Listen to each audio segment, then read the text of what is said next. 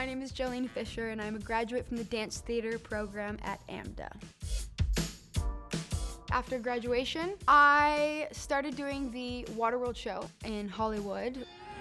So my name is Helen in the show, and she saves the world in the post-apocalyptic era, and it's about a 17-minute live-action stunt show. You're riding jet skis, boats, fighting, climbing up ladders.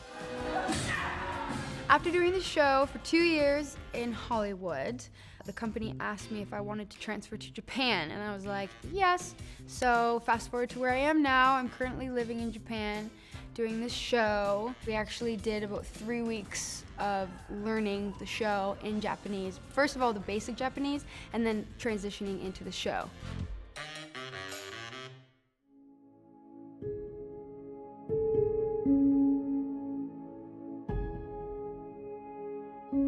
The music avenue, for me personally, I was fortunate to be surrounded by some really incredible music people in the industry. You'd be so angry if you only knew I'd rather be an outcast. I ended up meeting Igor Koroshev, who used to play keyboard in Yes. And Igor Koroshev and I actually got together and we wrote Outcast and released it last August. So that was the first one of many more to come.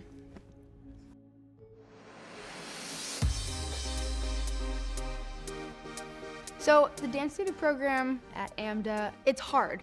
I feel like when you first come to AMDA, you go into it thinking, I'm going to be a dancer. I'm going to study dance and that's it. And then you get here and it's like, psych, welcome to your musical theater class. Welcome to your dance for camera class. And you're like, oh, there's a lot more things that I need to learn.